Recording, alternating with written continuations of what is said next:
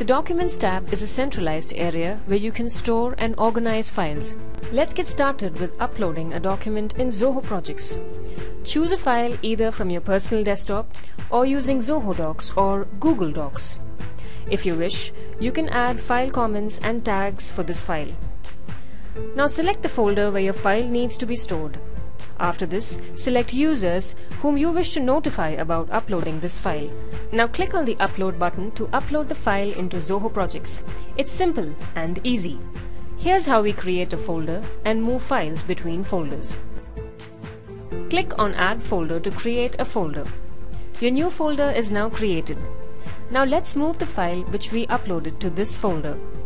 From the drop-down menu, next to the required file, select Move File, which will list the folders. Now select the required folder where you need to store this file. Click on the Move button and move your file to this new folder. And there you are, your file is successfully moved.